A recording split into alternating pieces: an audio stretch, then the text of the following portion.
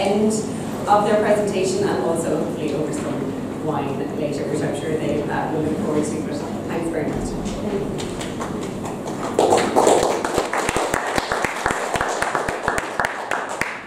Thanks very much, Ryan. I'm Jennie Faughnan, and I've been a member of STEP for a few years now, and I haven't been at this end of the room yet, so it's slightly more intimidating than they're going out there. But as Brian mentioned, we're going to just run through kind of family offices in an Irish context, what we're seeing with our own clients, trying to make it kind of commercial and interesting, as quick and painless as possible, so we can get to the wine afterwards. So the idea for this session came to us when we were at an international private client conference, and the agenda for the day was all about family offices, and I kind of glazed over and thought this isn't relevant for us. We don't have these big 100 million families in Ireland who need all this structure and like they may have need in London or Dubai, or where they have all this wealth.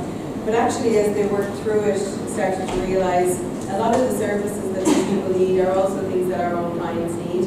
Maybe on a smaller scale, maybe on a more informal basis, but actually the needs and the requirements are very similar. The numbers are just bigger.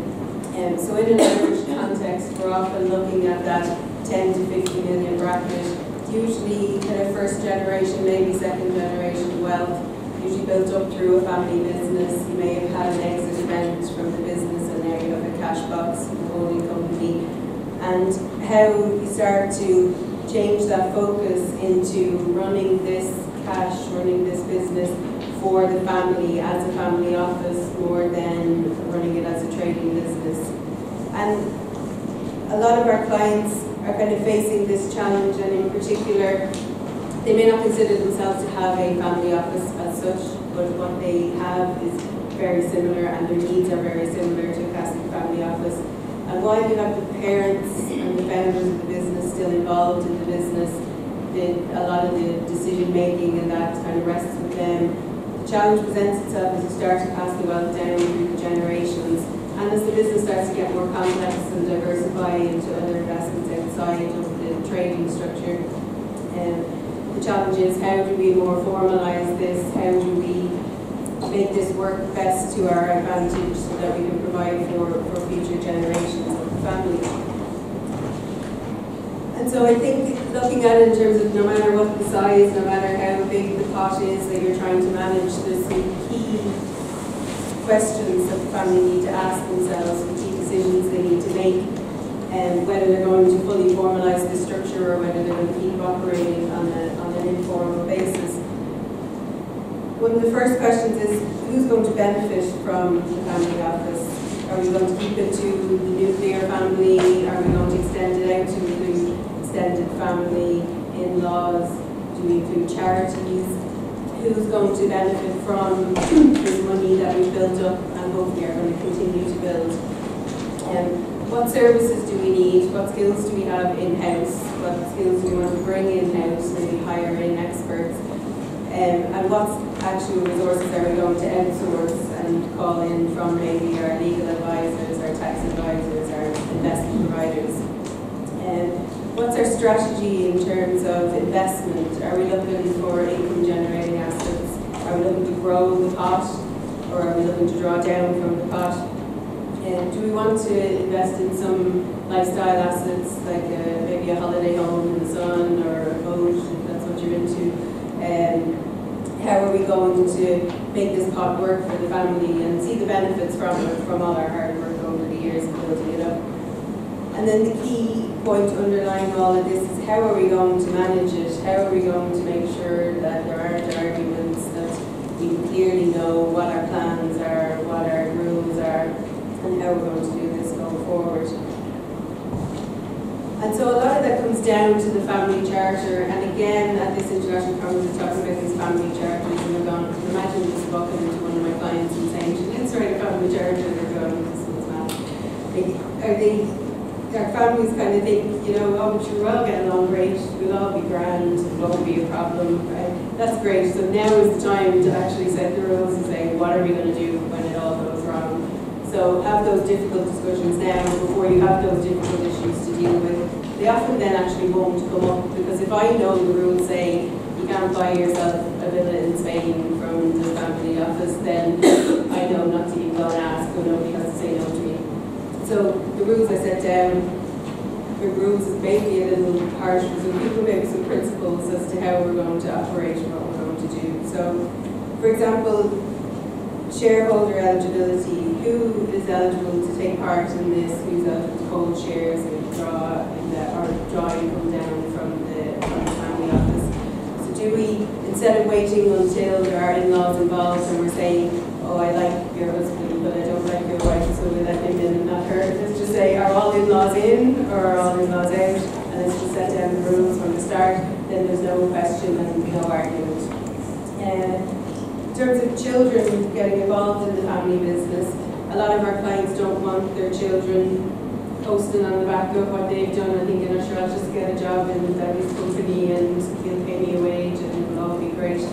Actually setting down some criteria to say, if you want to work in the family business, you have to have a certain level of education or professional qualification, encouraging that bit of work ethic and education in the children before they can get involved. And all of these issues are, some of them would be more important to some families than others. They would differ depending on the family and what their own needs are and what their focus is on. And once they have an idea of what it is that they're trying to achieve, they need to figure out how they're going to structure this. And probably a lot of our clients may end up with some combination of all of these, but traditionally, it might have been a trust structure. Foundations tend to see more internationally rather than in Ireland. A lot of people may have family partnerships and that. What we're kind of tending to see more of nowadays, and particularly because a lot of wealth is coming from family businesses, maybe an exit up to a holding company, is using corporate structures as that family investment vehicle, as that family office. And so we kind of tend to lean more towards corporate structures because they are more flexible. I think there's a lot of options you can build into it. They do provide a level of control for the parents who may want to keep that control for a period of time. And they can be more tax efficient than, say, a trust or a partnership structure. So in a minute we're going to run through a few case studies that might just in a more interactive way kind of demonstrate some of what we're talking about. But just to set the scene, some common themes that we're seeing with our clients, those who are still actively within the trading business and those who have maybe had an exit, is there tends to be an over-concentration, particularly in Ireland, of wealth in family businesses and in property. And obviously it presents its own challenges. And if all your wealth is concentrated in this trading business and you haven't diversified out into other areas, then you're always at risk that something will happen to disrupt your business, technology, new entrants in the market. So it's trying to talk to clients about, a lot of them will have spent the last 10, 15 years putting everything they have, every minute, every penny they have into building up their business. And now you're talking to them about trying to shift the focus from the 100% focus on the business to trying to build up your personal balance sheet, trying to take something off the table so that it's not all at risk if something were to go wrong. And also to set yourself up for a future exit so you can get the most value out of that business that you've built up. Another issue we're seeing, and that issue is probably supposed to be a good thing, is longevity. People are also living longer. And a lot of the reliefs around passing assets on to the next generation, retirement relief, business property relief, they're curtailed from the age of 66 onwards. And we're seeing a lot of our clients well into their 60s, into their 70s and beyond, who have no interest in retiring from the business. They want to keep working, they don't want to pass the business on, they don't want to give that control. So I think those reliefs, they're kind of falling behind the realities of life nowadays, that actually 66 is young to retire and exit out of the business. And finally, we're seeing a lot of clients, and almost without fault, our clients all have their biggest debt in their private name, which is usually the mortgage on their family home. And and again, all of their wealth and their assets in a corporate structure. And to service that debt, they're drawing down income, paying 52% income tax, and then paying off the mortgage. It's costing them twice as much almost to pay off the mortgage. So looking at matching the debt with the assets and trying to more efficiently pay down that debt. And also people who maybe have a business that's worth 20 million sometimes seems a bit mad that they have a mortgage to buy their house when they have all this wealth apparently on paper. So it's about getting that right combination of not impeding the growth of the family business, but starting to take something off the table and starting to protect yourself for the future. So we're going to look at a few case studies, and they kind of, what we're seeing as almost, and none of our clients would call it a family office. We probably don't even call it a family office ourselves when we're dealing with it, but how these types of structures actually fit in for our clients, and how more and more we're seeing them being utilised either alongside the trade, in addition to the trade, or after the trade has been sold, and then you have this cash box and some of the things that you may be able to do with that. And so, the first case study that I'm going to look at is that the first theme that I mentioned there in terms of having all your eggs in one basket. Everything you have is all built up in the family business. It's been your entire focus. And now how do you shift that to start to build up your personal balance sheet? So this is an actual client who we actually obviously changed their names, but they came in to meet us, and it's not uncommon. A lot of our clients will come in to meet us and say, I have this business, it's worth X million, in this case 15 million, it's been really successful, we're hoping down the line somebody's going to come in and write a big check and buy the business off us, and we're all going to be swimming. And then you say to them, well, what else do you have outside of the business? And they say, well, we have a family home, very relatively modest family home, and that's it. They had nothing else. They didn't need, this is probably a bit extreme, they didn't even have pensions in place for people that used to have gotten that far. So they had a real simple structure, trading company, 50-50 shareholding. So what we were looking at is, how are we going to diversify their wealth stream so that everything is not concentrated just in this family business? And then how do we structure them to best get the value out of any future exit that they may have? So holding direct shareholdings 50-50 on 15 million business, they're exposed to quite significant capital gains tax liability. So the first thing we did, very simple, and we do it for, we all in the room probably do it for a lot of our clients, is to put in a holding company, a trading company, very simple. Put 90% of the shares into the holding company, keep 5% personally for John and Mary, and that 5% is key to get the entrepreneur's relief of the 10% on the first million on any future disposal. That immediately has diversified them in a way. They're going to end up with a certain portion of proceeds in their back pocket, which they can spend, and they'll end up with some in holdco, and then there's a myriad of options open to them as to how they use those funds in holdco. So they're all set up for their exit, but they don't think that's going to come for a few years down the line yet. And a lot of our clients will be sitting like this and not using that holding company structure maybe as efficiently as they could.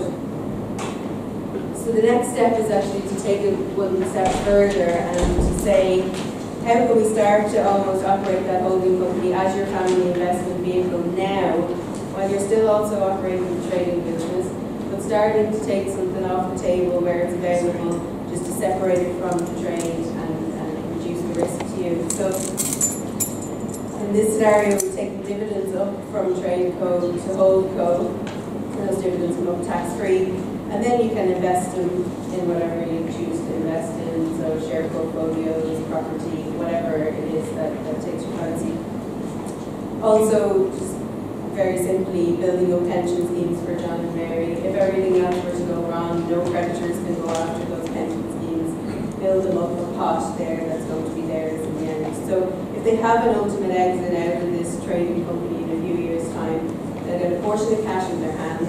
They'll get cash in HoldCo, which will be their family investment vehicle, and then they'll have their pension pots as well. So they're nicely spread out now. They're not as reliant just on the trading company to look after them in the future. And if that big check comes, then that would be great. If it never comes, then at least they're in a much more comfortable position in terms of how they're set up and how they're running, kind of concurrently running a family office and a training business at the same time. And Darragh's going to take us through the next few case studies that kind of follow on from that.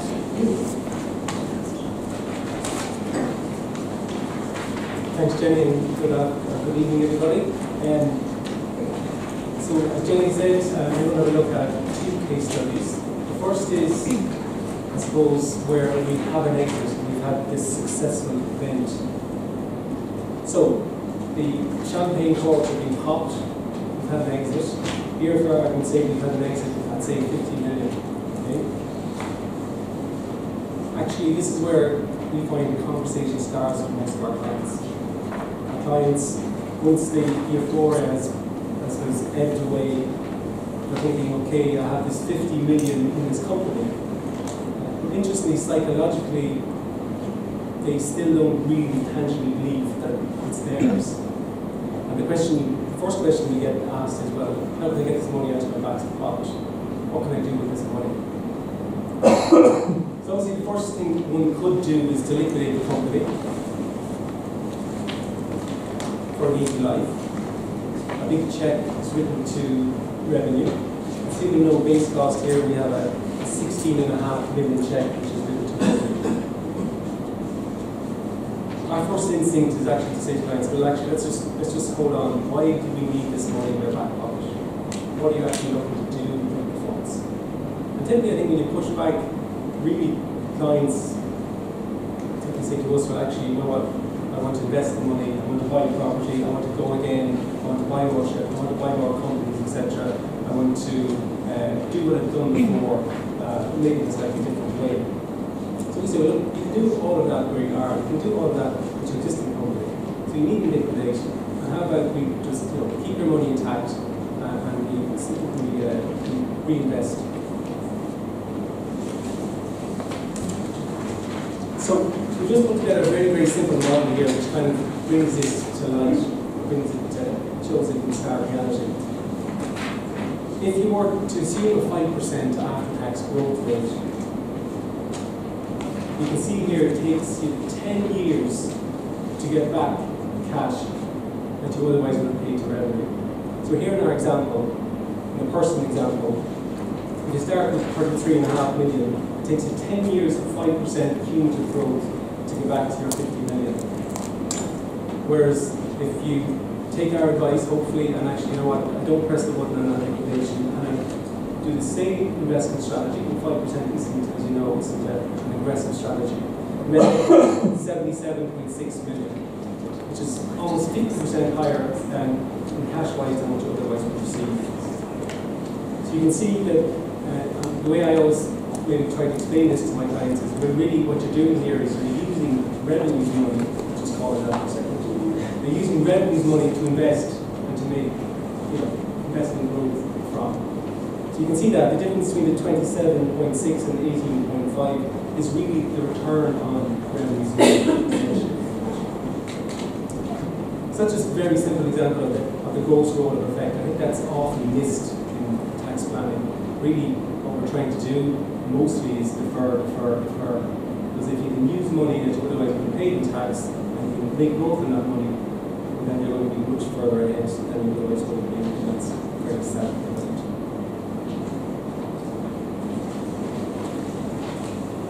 So this is just a quick slide to show really that holding companies can invest in the same manner as individuals would. And actually investment in holding companies from a tax point of view is almost always more efficient than personal investment. Obviously we start with 52% income tax rate, any rate below that you're ahead. If you look at investments in private equity, obviously we can get a 5% shareholding, we can get participation exemption in the future, and then we have a second liquidity event, etc. Property within group structures is very efficient. Where you fully develop out property, you can get to effectively 12.5% rate, etc. So really, again, the message is corporates are more effective, even from a an income perspective and personal. So the next question we get typically is like, okay, that's all very well and good, the money in the company, and I can see that gross roll effect. But look, how can I use this money? How can I spend this money personally? And again, I think when you push back on clients, actually their requirement for personal funds is generally low. It's depending on the client. So like, as Jennie said, so like one of our clients have a boat, which is particularly costly, right?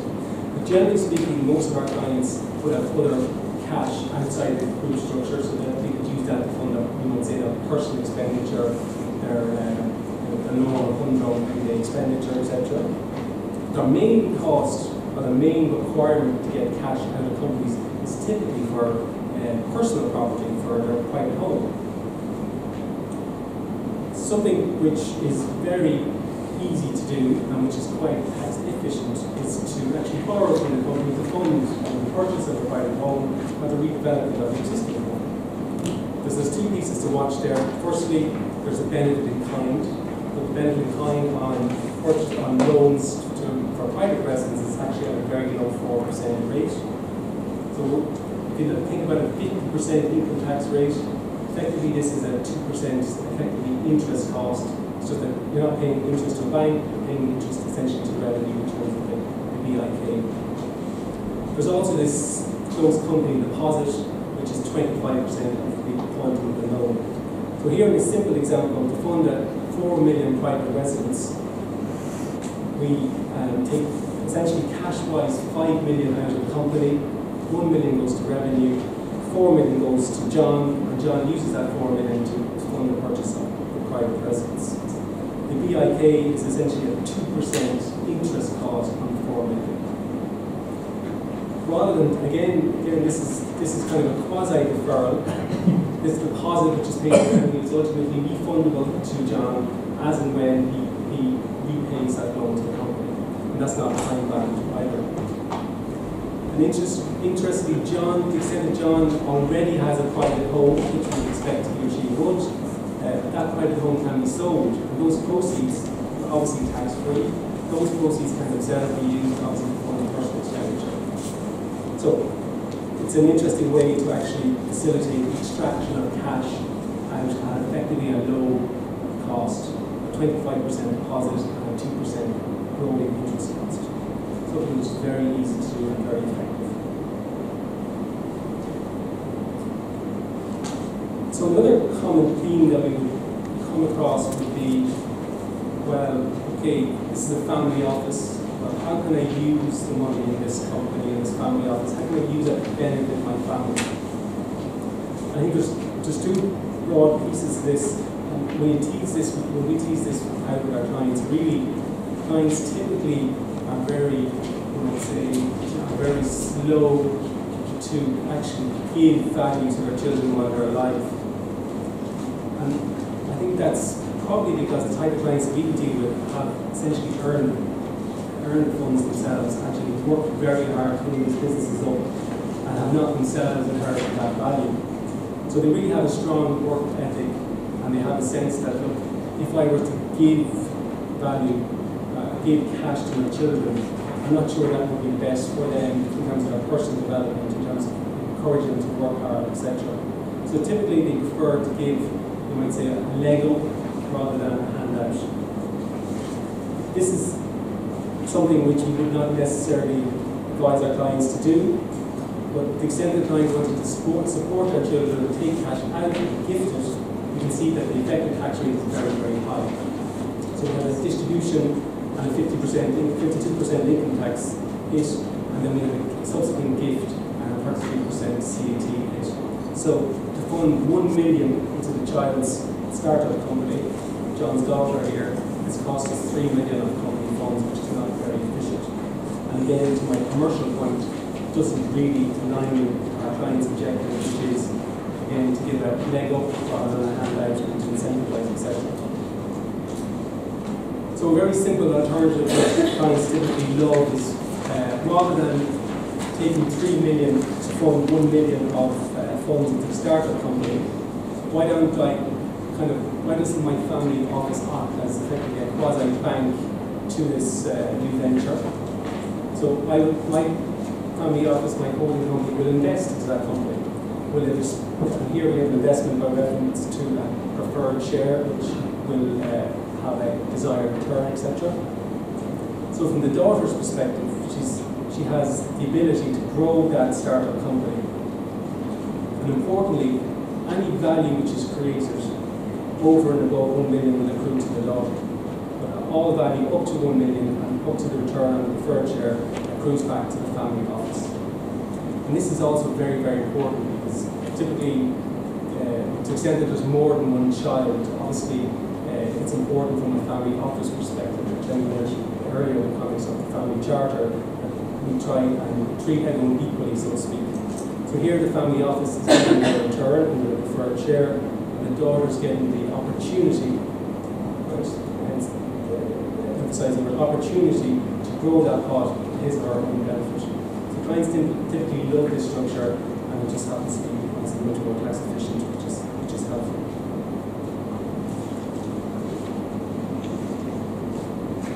So the next slide is just a typical estate freezing plan, which most people in this room have seen many times over.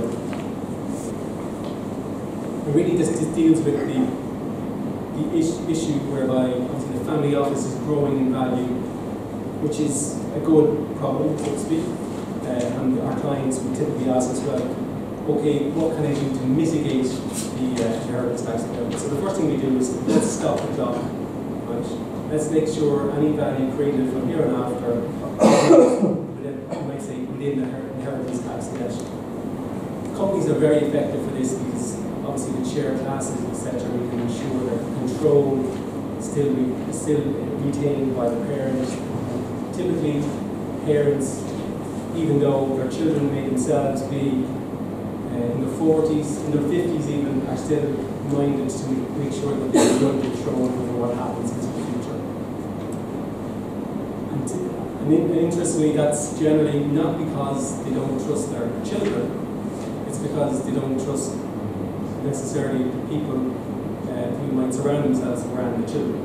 So it might be spouses, it might be hangers-on, etc. Okay? So typically they're concerned to the extent that they pass value to their children, which the children can control, that will become a proper in one way or another. Again, so a conversation for another day with clients is that ultimately you might have to relinquish that control at some stage, and if so, when should that be?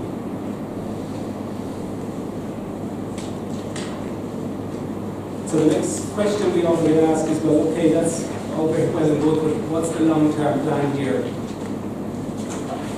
Keep building all this value in the company, what should one do, what should I do? And really there's no answer to this, it all depends on the client. And so kind of a rolling issue as well, because people's needs, people's views change over time, etc. So ultimately there's probably 3 buckets of plans, and probably more even we haven't had it here. The first one is that you can always liquidate to the extent that you need to get the funds into your own name. And again, you can say, well, why do you need to do that? If values fell, for argument's sake, it might be an idea to liquidate. If capital gains tax rates fell, again, that might be another reason why one might liquidate. Again, that option is always on the table. The second one, which we chiefly refer to here as retiring to the sun, is always an option. And interestingly, clients actually mostly come to us, and they probably the typical bar stool tax advice that one receives. They typically come to us and say, oh, I want to move to Portugal, I heard Portugal is absolutely fantastic, get a great suntan, blah, blah, blah. So our first instinct is actually to say to them, hold on, do you want to move to Portugal? Why do you want to move to Portugal? If they want to, increase their golf, improve their golf handicap, that's fine, that's a golf, etc.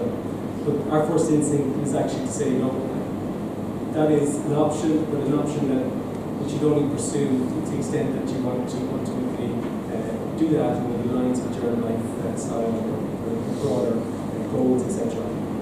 Spending 3 to 4 years in a Portuguese golden prison is not an ideal performance.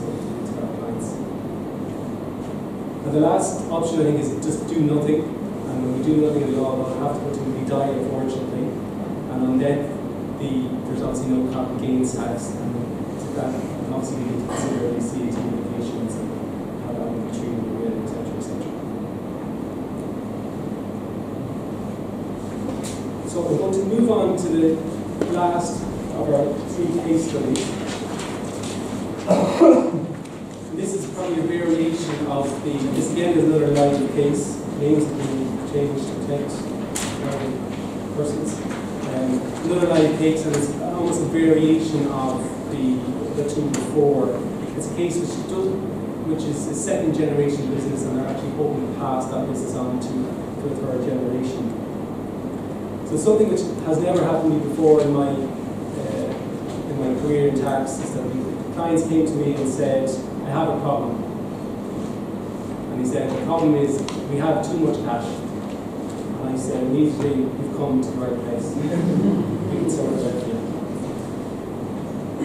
But in all seriousness, this was actually keeping the mother here up at night. And it was called keep her up at night for probably 2/3, probably more reasons. What did she do in counting it? The first problem she has, the bank wanted to charge her for keeping the cash with it, which wasn't great. So there are a few problems here, and these were actually really like business problems. She said, well, from a commercial perspective, all our employees can read our accounts and we know we have all this cash. Right? So they're coming knocking any second day looking for pay increases. We're telling them we're paying you more than the guy down the road, and they're saying, like, you know, we're making all this money and I should be making more. That's a typical thing. Secondly, obviously the company had third-party debts, so therefore, at any time, if the business didn't do as well as it should be doing, this cash was actually at risk of creditors, etc. Thirdly, suppliers were beating them over the head for margins because they could see they were making all this money. So these are all massive headaches. And lastly, probably least importantly, business relief. She was concerned that in the event that she would die, obviously such a large proportion of cash to the total business, that there would be significant inheritance tax bill. And she was worried that the business would have to be sold, etc., etc., and the kids would be lumbered with this big tax bill, and the whole house of cards would come crumbling down. So ironically, this massive success story, where you had a small family, turned into actually a bit of a nightmare with all this cash, right? So we obviously saw the cash as, you might say, an opportunity rather than a problem. And so what we did was we said, well, you know, what you should be doing is actually making sure that your business is being run efficiently and effectively, and you should try to take that cash off the balance sheet, obviously that giving rise to a large tax bill. So we ended up with this structure. As you can see, it's essentially a trading business structure and what we refer to tonight as family office structure. So the trading business structure on the left-hand side is essentially the same trading companies that we had previously, but just absent the cash, which was a bit of a millstone around our neck. And obviously we left a bit of cash behind because of the working capital requirements, etc.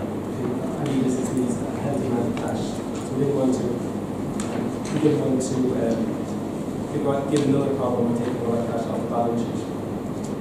But importantly, in terms of the trading company structure, that's now fully qualifying for business relief, and therefore, in the event of the parent's death, this death is not even if this baby is very sprightly 7-year-old. In the event of her death, the very low level of CATs be paid, and that's absolutely manageable. On the on the right-hand side, on the investment company structure, we have the so-called family office. And importantly, the companies here are unlimited and therefore are no longer subject to disclosure, and therefore there will be no prying eyes in the context of what happens this well, etc. And it will mostly disappear from public view, although there's some limited filings to be done, etc. So what we started to do is actually have a conversation with them about this cash, because previously, ironically, they didn't really view the cash as belonging to them. So we're having a conversation about, well, actually, what do you guys want to do in terms of your family office structure? What are the options available to you in respect to this cash? Do you want to double down on what you're good at and invest in other new businesses? Do you want to acquire other business competitive assets, so to speak? Or do you want to actually use the cash to do the things that you might want to do personally? Going back to our example of a family home, you want to borrow from the company to buy yourself a family home, or to even to repay existing mortgage debt that you happen to have. Ironically, one of these, John, George and Linda, one of them actually had a significant mortgage, and they were actually worried every month trying to make bank repayments. Even though they were vast and well, this is the type of, like, you might say, kind of almost muddle thinking that people go through when they put things into certain boxes.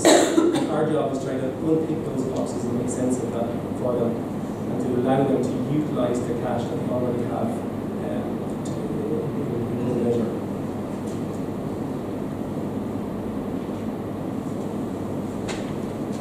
So I won't go through this slide. I'll just maybe finish on this last slide, which I think is another important one. This is related to that previous case study, but this is, I suppose, generally widespread application.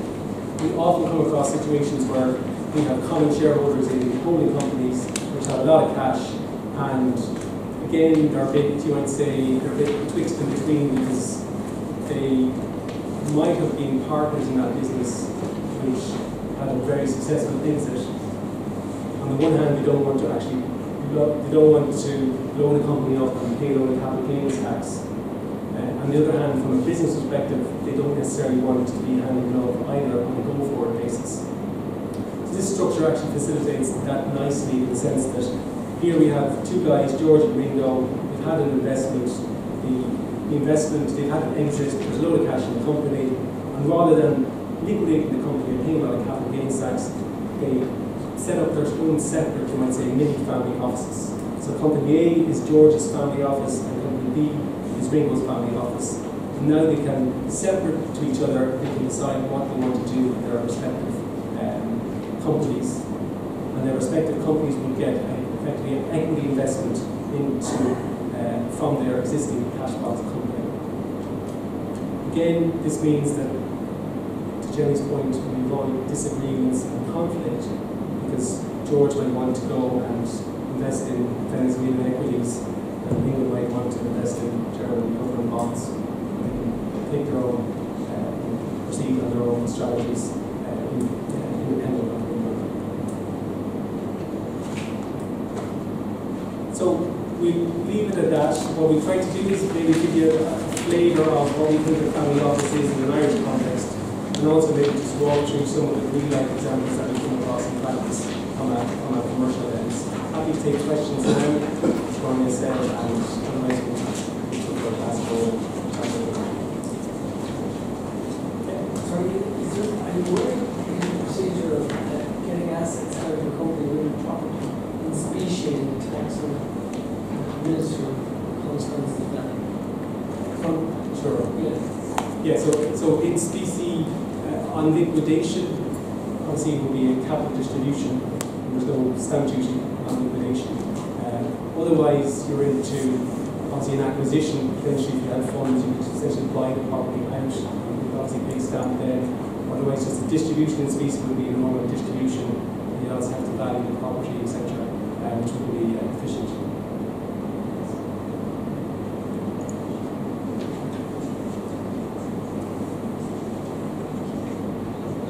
Any more questions for Darragh and Jennie? Okay, we'll just leave then to thank Darragh and Jennie for the presentation. I think it was really clear, and maybe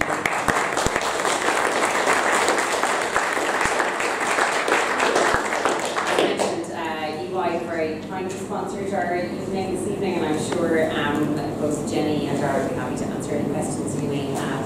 I just want to also thank the STEP committee for their role in organising this evening's event, in particular Katrina and Andrea for all of their hard work, and I hope you have a lovely evening.